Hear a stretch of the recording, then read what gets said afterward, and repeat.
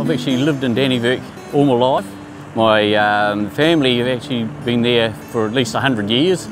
My wife actually come from Weaver, and she actually moved into town after the shop burnt down there her parents used to own. And the whole story is really that she moved in to come and find me, but she's probably got a different version on that one there. Living in a rural community, one thing is you haven't got traffic lights, parking meters, you haven't got motorways. I mean, I can get to work in 5 minutes. It's a beautiful place to be. Country life, easy going, all the people in town are nice and friendly. I mean, look what you've got out here. I mean, it's only an hour from Dannevirke, it's perfect.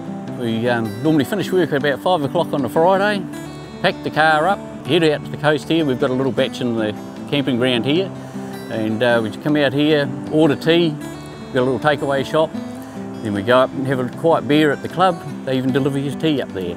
It's like a big family, and the whole community here all stick together and go out fishing in the morning. We go diving, power, crayfish, go out boat fishing, catching groper, trumpeter, a lot of blue cod, terraki.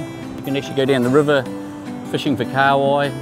There's actually a guy got a kingy here yesterday, 10.4 kg, and that was just off the beach. If you wanted to move into the Tararua, there's plenty of towns you can move into, and you've got the beaches close by, you've got hunting up in the hills, you've got trout fishing, everything's just there on your doorstep.